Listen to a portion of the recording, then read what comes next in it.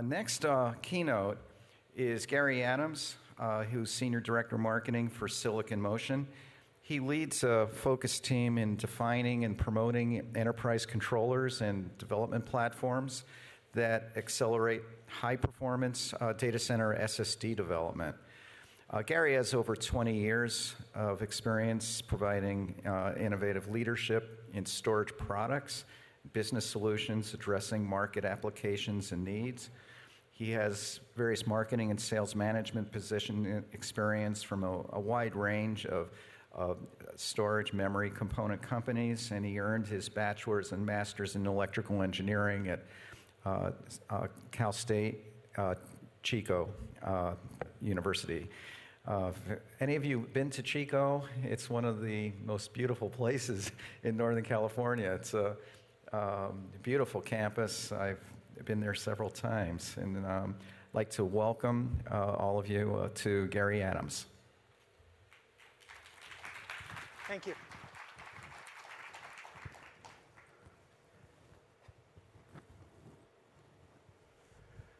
Well, welcome to the Silicon Motion keynote presentation.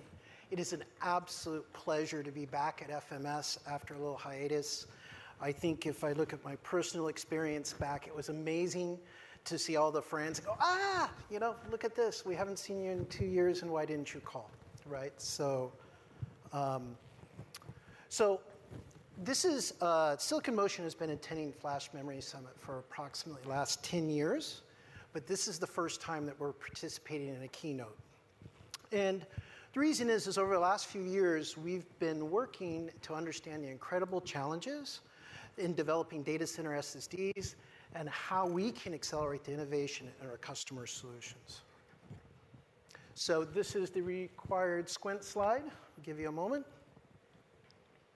All right. Before we get started, we thought we'd share a little bit about Silicon Motion for those that are not familiar with us or our products or our businesses. We are a global leader in supplying NAND flash controllers for solid-state devices. And since 2004, we've shipped 10 billion NAND controllers into the storage market. From our first shipments and compact flash controllers, SMI has continued to provide innovative products for SD cards, USB flash drives, and embedded memory controllers. Starting in 2007, we started shipping our first SSD controllers, and we supply more SSD controllers than any other company in the world for servers, PCs, and other client devices. Our customers include all the NAND flash suppliers, and we are a merchant market leader in controllers for eMMC, UFS mobile storage used in smartphones and IoT, and other applications. We also supply custom high-performance data center, specialized industrial, and automotive SSD solutions. So the net is we're about a third of all market NAND controller shipments, and we outship our largest competitor from 4 to 1 in the space. We're established leader and are recognized by our OEM customers to provide best-in-class technology and continuing to provide innovation. Okay, so in conclusion, from an SMI understanding perspective, it is likely today that in your digital experience at FMS that your digital experience went through an SMI NAND controller. Okay, so let's get to the discussion here. So what we've been looking at is technology transitions and their challenge that present us in SSD design. From our point of view, like anyone else, challenges really give us the opportunity for SSD innovation. We look at 4 things that are kind of giving us the idea of areas that we need to look at very specifically. One is the changes in the acceleration of interface speeds. PCI Express today, and many announcements around CXL. We're also looking at NAND technology transitions, the increased layer count and need for multi-everything through a NAND, and the transition from TLC, QLC, and then PLC, and the constant evolution of standards and customer-specific requirements. And lastly, what we hear every time we come to a show like this is how do we do application optimization methods for improved performance in QoS. So with the acceleration in these market transitions, it's clear that we need to focus on innovations with SSDs, both from SSD design, but also in our business models that we engage with others. So let's get to the PCI Express transitions. I think we kind of enjoyed a very long gap between PCI Express Gen 3 to Gen 4. It was relatively slow and easy to absorb. However, the transition from PCI Express Gen 4 to Gen 5 was really quick. And now, we have PCI Express Gen 6 around the corner, and now they're defining PCI Express Gen 7.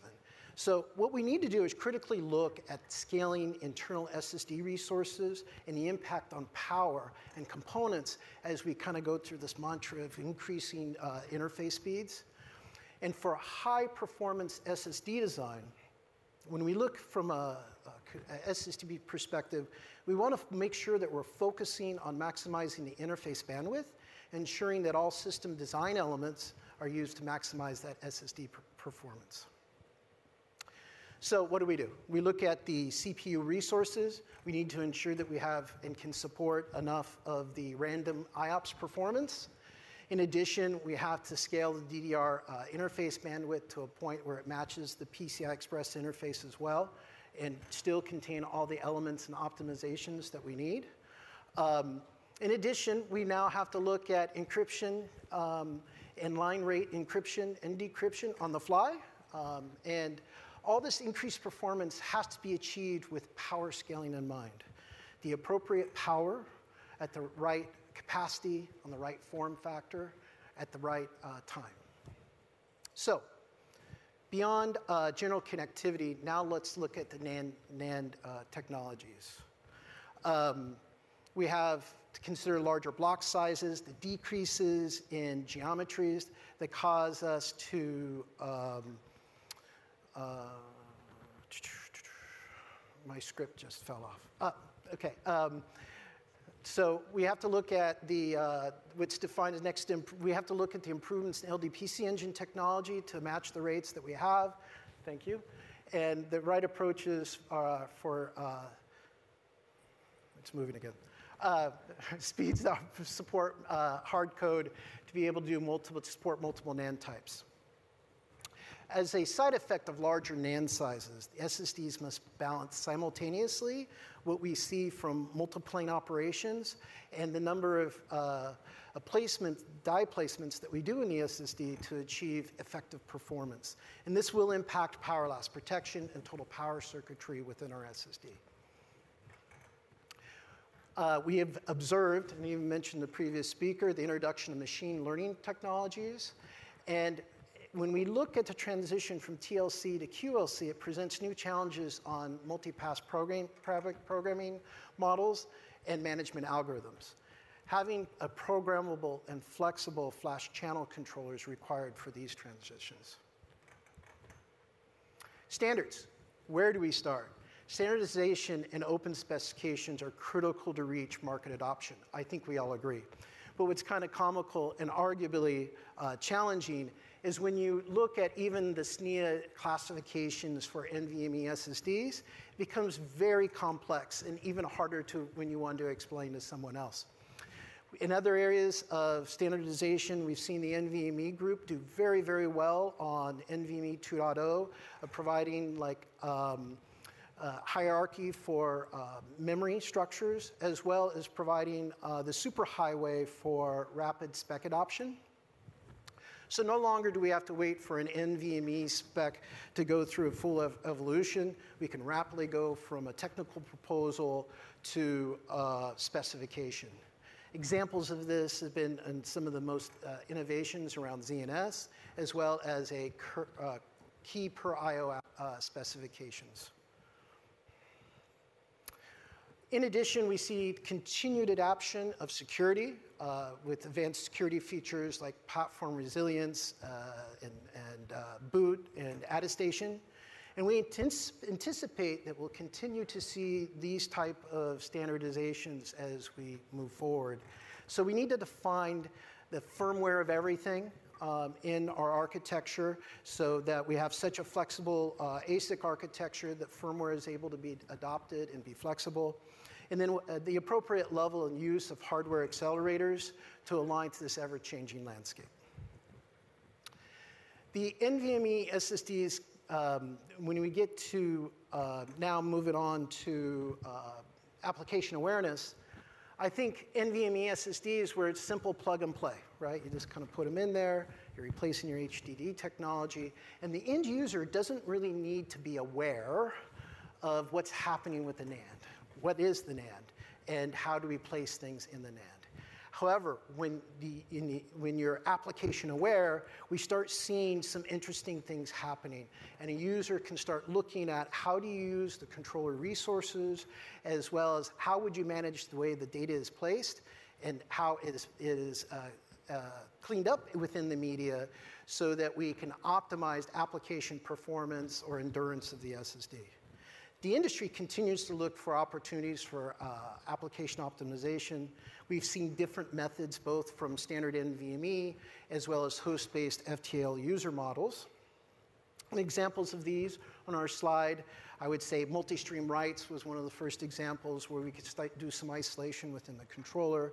Open channel SSDs had their life over the last few years, and SMI is one that provides open channel SSDs in production. Also, the introduction of zone namespace drives and the continued work in this space, which SMI supports, and as well as software-enabled flash that continues to gain momentum, and then other new technologies around data, direct data placement, or flexible data placement. However, the increasing SSD capacities make many systems need to support multi-tenancy to have full SSD utilization. And the challenge is how do we properly isolate the ASIC resources to eliminate the noisy neighbor problem. So new solutions need to be created to maximize SSD performance while achieving the total overall performance goals that you may have for a single or multi-tenants that use the same resources. So Silicon Motion recognized early in our development that SSD controllers with just reference design firmware weren't enough to address this continuous innovation that we see in these areas. So we had to work kind of with purpose-built firmware, ASIC and hardware that could work synergistically from the beginning of the development to meet customer needs. So at FMS this week, we are introducing our MonTitan PCI Express Gen 5 SSD controller. It includes the SSD controller ASIC, standard-based firmware design kits that support all the EDSF form factors, as well as the legacy ones, and a layered firmware stack for both standard NVMe and host-based FTL usage models. So starting with our controller, the MonTitan controller for high performance is Gen 5x4.